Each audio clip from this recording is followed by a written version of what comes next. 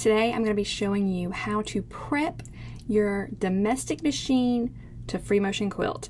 Now this little sample video is a part of my Trippy Quilt class that releases on July 8th, 2022.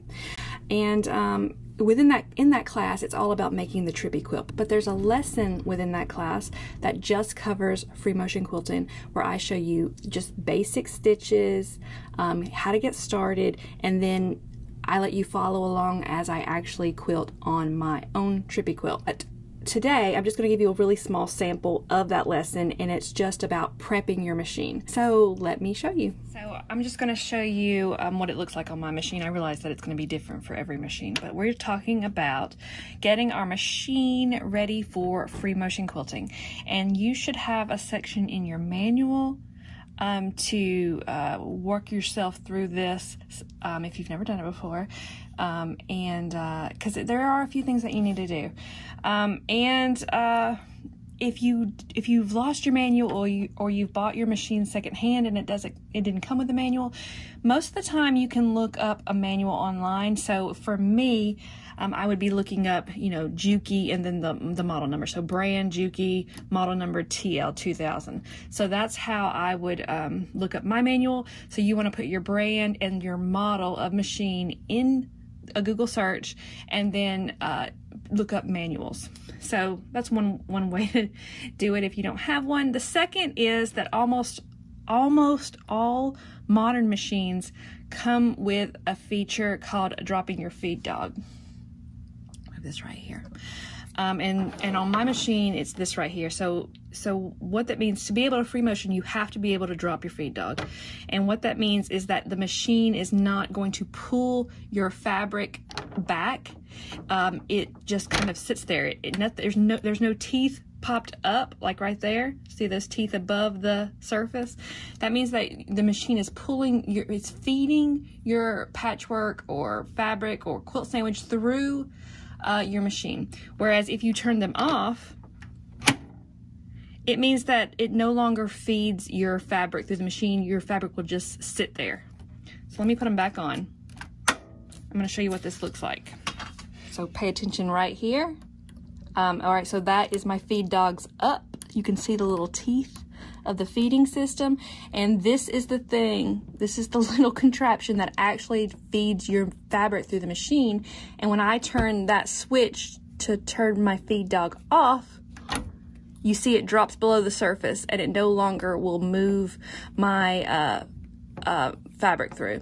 Now, I have had a lot of different machines, and I've never had a machine, even a really, really cheap machine, I've never had one that doesn't offer this feature. I have several antique sewing machines. They offer this feature. So I think you'll be hard-pressed to find a machine that doesn't. But there are machines out there that don't. So you definitely want to read up your manual and find out if your machine offers this feature. All right, so the second thing that you need is this foot or something similar to this foot. And this is called, this is sometimes called a darning foot. Usually in old literature, it's called a darning foot. In modern literature, it seems to be called a free motion foot.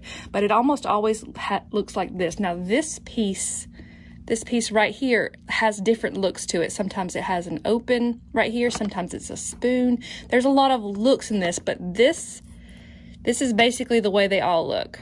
And you'll have to have something similar to this to free motion. So you need a machine that has two things. You need to be able to drop your feed dogs, and you need a foot like this.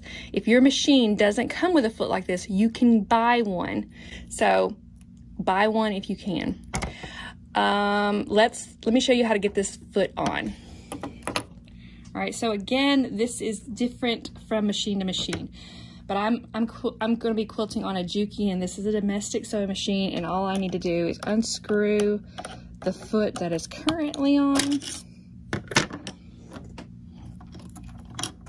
And then I just pop this one on, just like that, and then screw it on really tight, and use my screwdriver to get it even tighter. Okay. All right. So now my machine is ready to free motion. So if you have been struggling with learning how to prep your machine, I hope this video was really helpful for you. If you are really interested in getting going and are looking for some free tutorials, and you're watching this on my blog, you can go to the top of the blog and hit tutorials, scroll down to free motion quilting and click that, and all of my free motion quilting videos will pop up. I have a lot of them. And if you're watching this on YouTube, just click the playlist and go to free motion quilting, and they're all there as well. If you are interested in Trippy class, and I hope you will be, because it's a fun class, it's a really fun quilt to put together, and it just leaves a lot of place for play. And I know I didn't talk about it much in this video here, but you can go to my quilt class website. It's where all of my paid classes live, and you can read all about the class. And there is a big chunk of the class that's dedicated to free motion quilting. So you can read about it on the quilt class website and browse around at some of my other classes that I'm offering, and I hope you'll do that. I'll go ahead and put the quilt class web address right down here, so you'll have it. But if you're watching this on YouTube, there's a link to this in the caption. So that's all. I hope you enjoyed this video. Thank you so much for watching.